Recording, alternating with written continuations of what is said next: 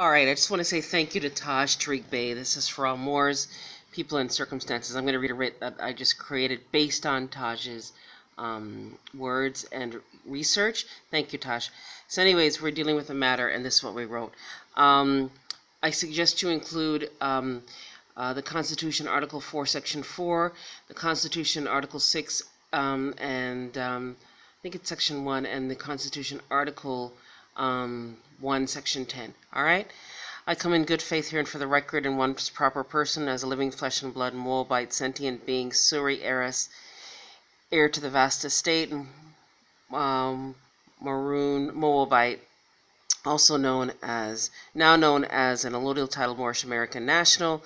As such, I require you to settle and discharge this matter at hand immediately, as it appears that the person's name goes in here is being targeted by said corporation organizations, and hence they require guidage and an advocate.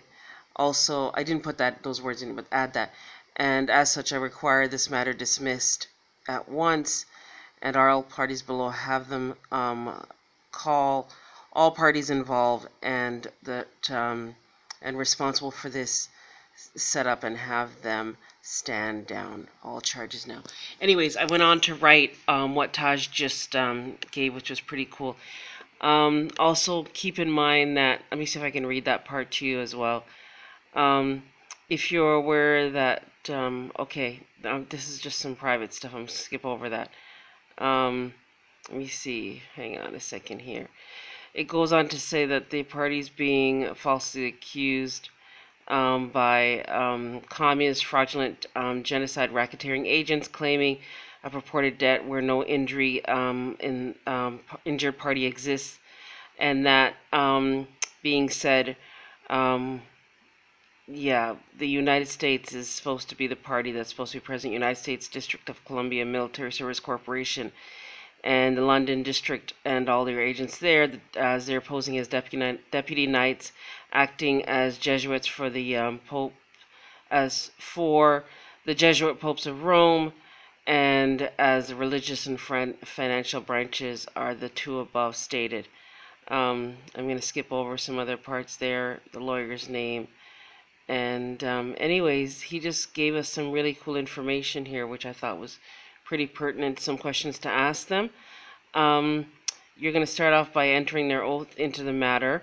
Are they foreign agents, foreign infiltrator, judges?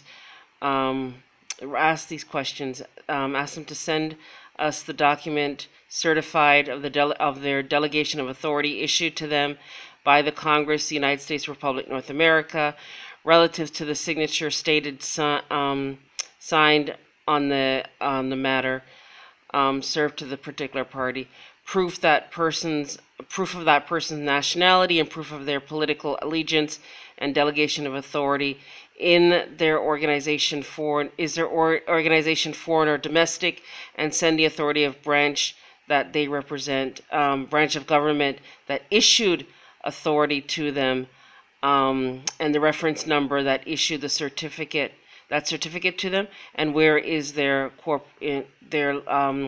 thing of incorporation, their letters of incorporation, where is their registration number, can it be verified, and what juncture did the Constitution establish them, where did the Constitution establish their branch of government, as we did not notice it on the said claim that they're purporting a possible debt, because it's all the same. They're asking for a body to pay a particular debt when the lawful money, gold and silver, has already been removed from circulation as per House Joint Resolution 192, June 5th, 1933, and that if this writ in nature of discovery is not satisfied in 10 days, consider the instrument that was sent to this particular party not lawful, and an attempt at extortion and misrepresentation.